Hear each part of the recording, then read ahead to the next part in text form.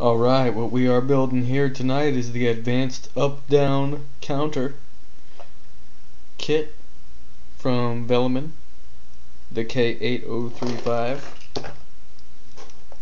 Take a good look at the parts there.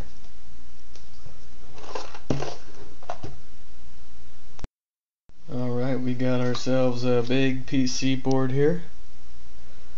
Lots of solder points on there. Wire. Don't know what that's for yet, but we'll read the instructions. We'll find out. Over here we've got all the parts, some display LEDs, and a proprietary pre-programmed microchip right there. Resistors and diodes, capacitors, IC sockets, plenty of different ICs in there, resistors. What do we got here? A crystal? Looks like we got a crystal here. Yes. Transistors. Your usual stuff. Alright, after showing you all the parts there, next thing I got started on was step one, which was soldering in all of the jumper points there. You can see them there. There's 10 of them. And we'll move on. Alright, so now so far on the up and down counter, we finished all the buttons and the resistors and the IC sockets here and the voltage regulator and the diodes. And now we're starting on the capacitors. You can see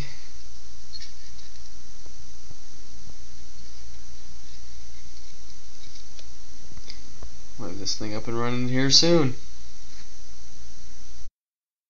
And so now we're on step 11 here, where we're putting in some resistors vertically instead of horizontally. But the last few resistors here, I'll show you where those are going. Right next to the series of sockets there where the display LEDs are going to go. Resistor 1 through 9, I think it is there. So, oh, that's 8, sorry. Alright, so now we've got all those vertical resistors done, and we got the connector in and the switch over here, dip switch, 4-position dip switch. And so the next thing is to solder in this crystal. It's 4.19 megahertz. I don't know if you can see that on there. 4.19 megahertz crystal. And then the electrolytic capacitors. And then we'll put in the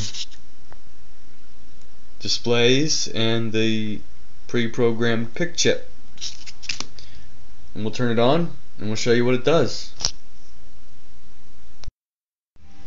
Alright, what you're looking at now is the completed Advanced Up-Down Counter Velleman kit. It is connected to this Arduino right now, but I'll show you what it does by itself here. We'll just go ahead and power it on here. It goes through the test there, says good. Alright. So now output is on one of these wires here. So you've got your your set button, which you can set which number to make the output turn on, up and down, and then reset here. So you can go up, count up and down. You can hold it down and count real fast and then count down. Alright, so I just reset it.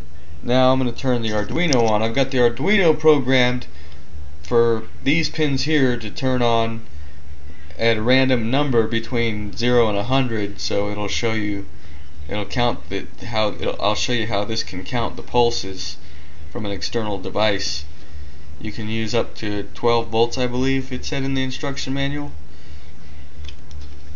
Okay, I got the Arduino on there, and it's counting the pulses from the Arduino now. You can see pin 13 is up pulse there, and then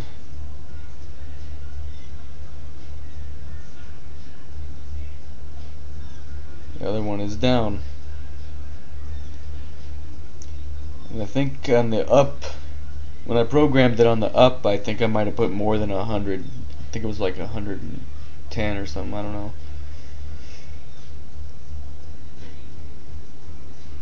But that's externally controlled right there by the Arduino. And that's it. And say we reset it, well, it's going down. Yeah, see, it'll go to 999 there while it's counting down. It'll count it down from 1,000. So that's it. That's the advanced up-down timer kit from Velleman.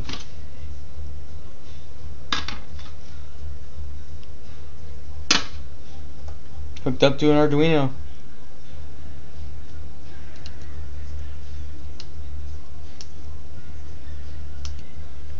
Trying to get this thing to go start from 0 and it counts up here. Here we go. It's got a couple different modes too. You can count, like, that's not one of the modes that it supports. You count half-hour intervals or hour-long intervals, I believe. It's got a internal oscillator too. Don't quite understand all the other functions just yet, but it's pretty simple though. Just these little wires and buttons and stuff, and simple circuitry shit. Thanks for watching.